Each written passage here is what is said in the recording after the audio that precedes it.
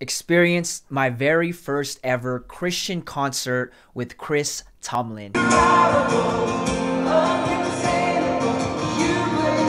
I've been to so many different concerts in my life. I've never been to a Christian concert, and wow, I'm going to share my full experience out here in Las Vegas, T-Mobile Arena. He just came, and while it's fresh in my spirit, I'm excited to share this. I'm going to break this down in a couple things. My personal experience, I'm going to talk about just the concert overall, my worship experience with the Lord at the concert, and also a few other things that might be controversy, so stick until the end and I'll share everything about it. First, I want to give it a rating, and I know you can't really rate an experience with the Lord, but just the conference. Let's just talk about the conference and the organization, just everything that got done. It was a 10, okay?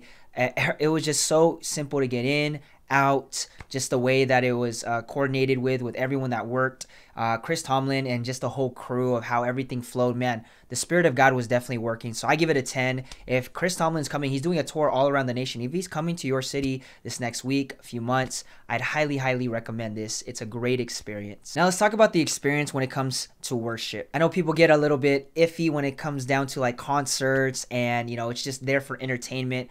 I came strictly to get deeper with the Lord, but also I want to experience this in an arena setting. I mean, thousands of people all around, a whole bunch of people just raising their hallelujahs, praising God. The couple next to me and the people around me, they were just so deep into worship. People crying, bawling out. I felt deliverance. It was such an amazing experience in all. Psalm 150, verse 6, it says, "Let everything that has breath praise the Lord." Praise the Lord. So here's the difference between praise, worship, thanksgiving. Praise is just pretty much honoring God for who he is, his virtues, his attributes. It's praising God for who he is. Thanksgiving is part of God's will. If we go into, for example, the book of Thessalonians, it tells us in everything give thanks, for this is God's will. We thank God for what he's done, what he's doing, what he's about to do. We just give thanks to God. And worship to me, there's so many different ways I can explain worship. Worship is an attitude. Worship to me is more of like a heart check of how we can give honor, respect, and reverence to God. I can worship God, and there's so many ways to worship. It could be through our acts of how we bow down to the King, just simply just putting our hands up and just worshiping him, right? Worship is an attitude. And I needed to break these down because my experience with worshiping God, it was great. I was joyful. I was laughing. I cried a lot. I really felt like the Lord filled me up. I prayed before I got into the concert. I said, Father, I just want to leave that place refreshed, fresh revelation, something brand new. And man, I just came out with I felt it like a pure heart. I felt a deeper respect for worship, for songs, and for just giving it up to the Lord. I came in not trying to be deceived. Obviously, again, remember, people talk about the entertainment side of it. I came to worship God. My worship experience wasn't about the people around me. It was between me and the Father, me and God, and I really felt different. I can't stop listening to Chris Tomlin songs, a day after. So it was so fresh in my heart, and just the way that I can really give thanks and honor and worship God in a different way. I really thank God for this experience and allowing me to just go. Now, I'll probably see people on the other side of the spectrum saying, hey, you don't need a concert or a place to increase your worship. I believe God will allow you to experience these things, to really understand and get it from a different perspective. What I took away from that place wasn't just I'm only going to worship him because there's thousands of people, Chris Tomlin's at the stage. No, I'm going to worship God even deeper, whether it's anywhere. It could be a couple of us at Bible study. It could just be me and my alone time with God. I've gotten really deep with how I can really give thanks to God. And I believe that event was one of those things that poured into me, right? Was that water I needed over that seed and God to do the increase. And again, that's just one of the things that take place. Being able to seek the Lord and seek his face, it is a lifestyle. It's progressing every single day. It's about picking up that cross and following Jesus, denying ourselves every day. And those are a few things I took over with my relationship with the Lord. Now, I know there's people that probably went and they had different experience. I mean, there was legit people that were at the bar. The bars weren't as packed as any other event, but there was a couple people that were buying drinks, right? It was just more of hey, and I'm not going to condemn them for them drinking alcohol. That's going to be between them and the Lord. But again, I wanted this to be a pure experience between me and the Lord, and just to see how God was going to pour into me. And I really felt the presence of God. Now, again, I didn't go to worship Chris Tomlin, okay? That's not the whole goal. We're here not to idolize these people, these influencers, people on the stage. I came to worship God. I only worship God alone. But Chris Tomlin was used as a vessel. I mean, this man was being used. He's been being used for as long as he's making music. I was praying and covering him. And when I saw him on stage, I really felt the anointing. I really felt the light of God and just his face shining. And I could see God is really using him. So just covering him and his ministry and the things that he's done, the enemy doesn't want that to take place.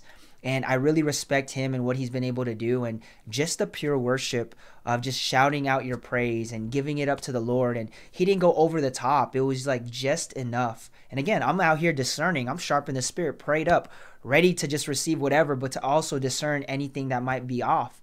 And I really felt the presence of God, just me and the Lord. And I think this is something we need to do as followers of Christ. Is there's a difference between respecting and honoring somebody, right? Giving them respect. Like we're called to give our parents respect, right? Honor your mother and father, honor them, respect them. And then there's where you actually idolize. You take everything they say and believe that it's coming from God's voice. We're called to discern. We're called to test the spirits. And man, the man is pure. I just enjoyed the experience, and I love how he's being used by God. And he's been doing this for a while, so it's not something that he's, just started doing. It's been a while, so you can like watch a few of his old places, and he cracked the same jokes that night, and it's just flowing. It lightens up the mood, and I'm sure there's a lot of people just like me that haven't seen him live. And again, it was a great experience. I felt refreshed. I felt filled up with joy, compassion, love, and I really felt God just really working on my heart. And that's going to lead me to Chris Tomlin partnering up with Hillsong. I did a video on just the whole Hillsong documentary exposure. You guys can watch that. But I was looking at Hillsong and how they opened up. So it was Chris Tomlin. He had somebody open up, and then he came in like literally 20, 30 minutes after the opening, and they were opening on time. And then it was Hillsong about an hour and a half later, around 9 p.m. And at first it was a little bit rocky, and I didn't know these people with Hillsong United from Australia have been doing this for a long time together until I looked it up and looked more into what they were doing after the concert. At first it was a little rocky, the transition and just kind of seeing them, I think a younger crowd like millennials, Gen Z, Gen X, right? That crowd would really vibe with the type of way that they were able to open up. And then they got back into, the Hillsong the Hillsong songs that a lot of people know about, and it felt like real good worship. And you can really see it. You could see them as vessels. And like I said, I talk about Hillsong in general. I think these people, as they're being used to like really worship God, and we're worshiping the Lord in spirit and in truth. It was an overall amazing experience, just beginning to end, even though I had a deeper discernment for Hillsong when they came up. And it took a lot of courage for Chris Tomlin to go out there and partner up with them, put his name with them, because a lot of conspiracies, attacks, especially with everything that's going on. They also mentioned, and I wish I recorded it, they mentioned, they had a lot of voices and chatters that were going on, and they almost didn't make it because of just, that documentary got released last week. Here they are a week later, and they're on tour with Chris Tomlin. So it takes a lot of trust and faith, and especially Chris Tomlin partnering up with them. Is it going to make his name look bad? Is it going to say, oh, well, you're affiliated with Hillsong and they're, under attack, exposing them and whatnot? So again, covering Chris Tomlin, and for him to be able to say, we're going to push through.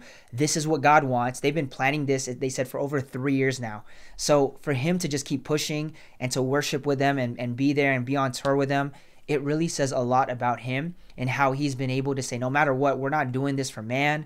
We're not going to allow the enemy to try to stop, because the enemy tried to stop this. Revival is being set out in the nation, and I believe Chris Tomlin was called to really revive the body of Christ wherever he's going. And just like I felt revived, I'm already on fire for the Lord. I'm telling you, I'm already on fire for God, but it lit an even deeper fire for me. I looked at the whole stage and I looked at everyone around, and I was like, man, if people can just know who Jesus truly is, because there could be some carnally minded people, some people, like I said, people that are just drinking, other people that are just there just because it's entertainment, the show, the name of Chris Tomlin or the name of Hillsong. And if they could just get deeper with their walk with the Lord, my heart lit on fire for those people. Beautiful experience. That was my full experience with this all.